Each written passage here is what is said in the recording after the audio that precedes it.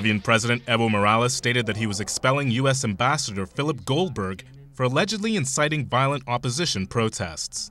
Pido a nuestro canciller de la República, cumpliendo los marcos legales, diplomáticos, enviar hoy al embajador haciendo conocer la decisión del gobierno nacional de su presidente para que urgentemente retorne a su país. No queremos gente separatista, divisionista, ni conspiren contra la unidad. No queremos personas que atenten contra la democracia. Morales' announcement came hours after a pipeline blast triggered by saboteurs forced the country to cut natural gas exports to Brazil. The Bolivian leader did not offer specific evidence against Goldberg, but he has long accused the diplomat of conspiring with Bolivia's conservative opposition. It's extremely important, and in terms of Bolivia's international relations, in particular the United States, it will have enormous repercussions. It's likely to play very well domestically. Internationally, they don't really have a lot of hard evidence to prove that the ambassador was plotting a coup, although common sense would indicate that he was clearly coordinating with opposition politicians in the run-up to the latest events. Nevertheless, I think the important thing for the Morales government to do is to deal with the people who are running things on the ground in Santa Cruz and other lowland departments, rather than focusing on the U.S. ambassador as a target of government anger.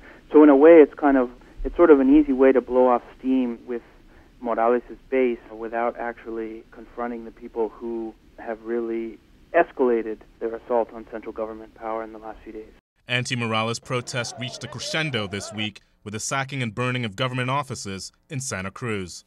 The departmental prefects and the civic committees that back them, along with their kind of shock troops, the youth wing of the right-wing reaction, they have begun to try to implement their own control in their regions through violence by installing departmental police, departmental tax collectors. So they are implementing the agenda that they approved without legal sanction back in June, and Morales' victory was so overwhelming that in a way he forced them to up the ante if they were going to continue to contest his government, because he won 67% and increased his vote by 13% over 2005.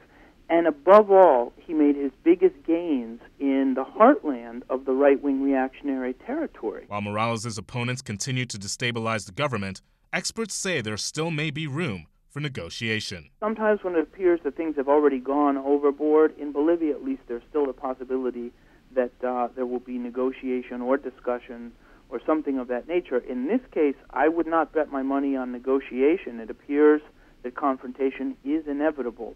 The issue of whether Morales can make concessions that would be sufficient for the Media Luna without betraying the demands that brought him to power on the back of popular insurrection is essentially the basic dilemma that the Morales government has faced since it entered office, and it has so far been unable to resolve that question. The strategy has been to give as many concessions as seem required for purposes of political expediency in any given moment, such as the design of the Constitutional Assembly. In the medium term, these kind of concessions prove to be disastrous for the government that made them in the first place, and yet the strategy continues to be concession after concession, although we may have reached a boiling point in that respect. It's not clear how the government can give any concessions in the face of this sort of secessionist crisis, because that's what we're dealing with. It's not clear how the government could accede to secessionist demands without fundamentally betraying everything that it purports to stand for. So the question then becomes, well, what is going to be the government response? And that's a question for which there is as yet no answer.